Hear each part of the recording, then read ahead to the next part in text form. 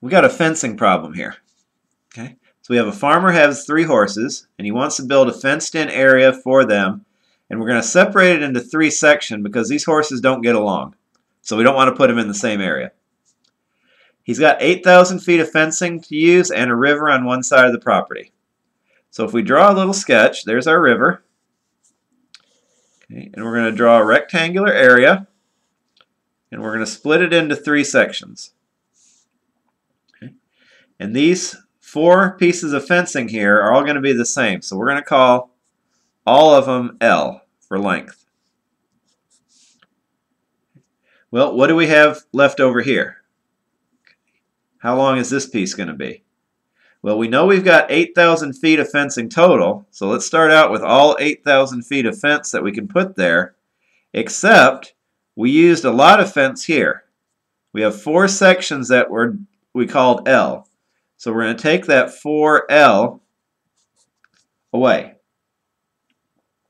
So now we have our area formula. Area is length times width, so L times 8,000 minus 4L. And if we multiply that out, L times negative 4L, so that's negative 4L squared plus L times 8,000, 8,000L.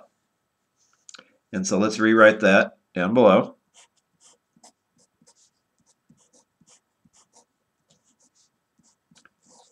Now we've got a polynomial, and we're asked to maximize or optimize it, which means if it's set up like this with a negative in front of the L squared, it's going to have this shape. And to maximize it would be the point at the top, which is a critical point. So we need to find out where this critical point is.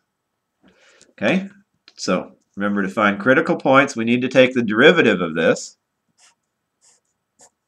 So the derivative of the area is, we bring the exponent down, multiply it by the coefficient, so negative 8L plus, exponent goes back 1, 8,000L, so the derivative of a linear term, we just drop the variable and we're left with 8,000.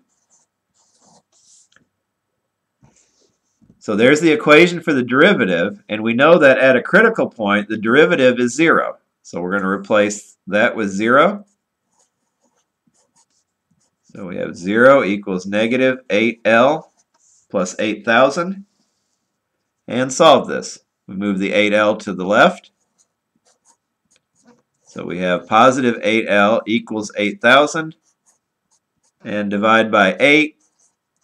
And so what we see is that the length that we have to use to maximize the area needs to be 1,000 feet.